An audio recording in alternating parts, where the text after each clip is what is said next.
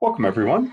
This is Professor Dan at the University of Colorado Boulder. I'm an instructor, and we're going to play around with buttons. So we want to use buttons in Arduino, and so the first thing we want to do is, let's make a light light up without an Arduino. Let's see if that works. So here we go. How are we going to do it? Well, first of all, we need a light. There we go. We need a button.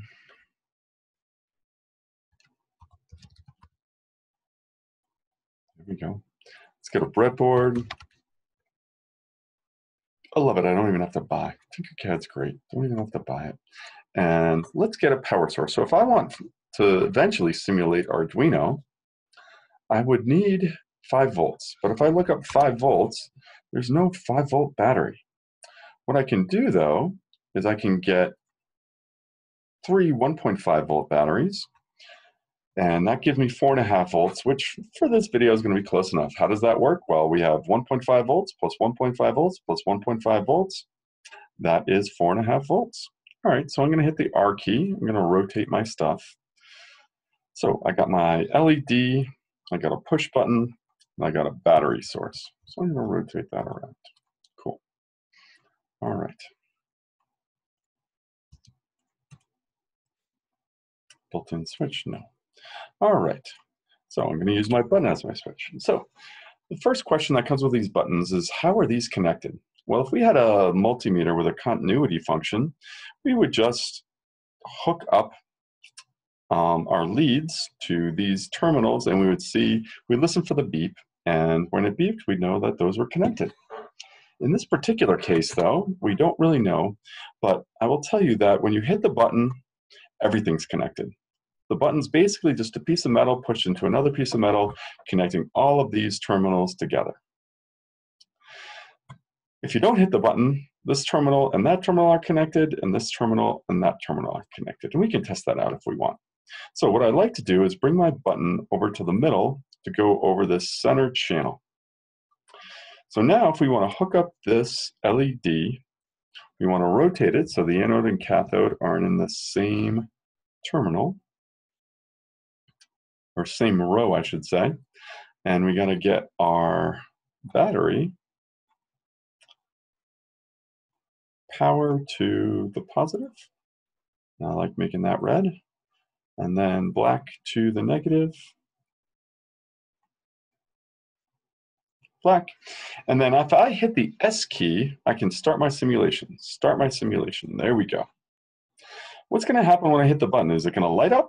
Let's see. We broke it. Why did we break it? When we mouse over, it says current through the LED is 322 milliamps, while the absolute maximum is 20 milliamps. Oops.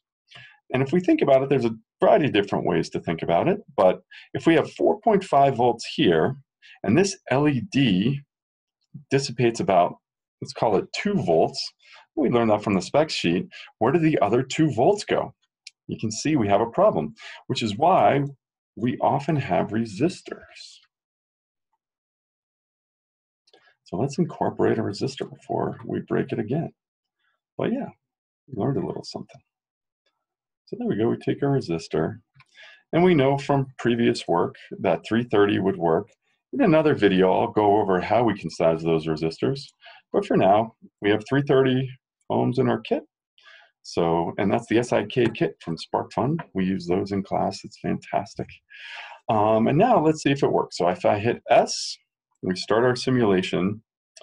I hit my button. There we go. Not breaking. So what is our voltage drop?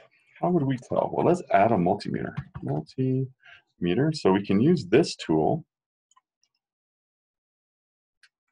and we can see what the voltage drop is. So if we click our positive to the top and our negative just below, and then I hit start simulation, when I hit the button, we can see that we have a voltage drop of 1.96 volts across our LED. Therefore, what do you expect the voltage drop across our resistor to be? Well, let's stop our simulation. Let's just plug in this. Start it again. When I connect it, it's 2.53 for a total of about 4.5 volts. It's a little bit less, probably because I think TinkerCAD might take into account the wires, but I'm not exactly sure. But 2.53 plus 1.96, let's do that right now. 2.53 plus 1.96, 2.53 plus 96, 4.49, that's 5 volts. And so that's just a quick introduction to buttons. In the next video, we're going to start with this, and we're going to move on, and we're going to learn some nuances with Arduino. So I will see you there. Hope you enjoyed it. Yeah, it's fun to learn about buttons. All right, we will see you next time.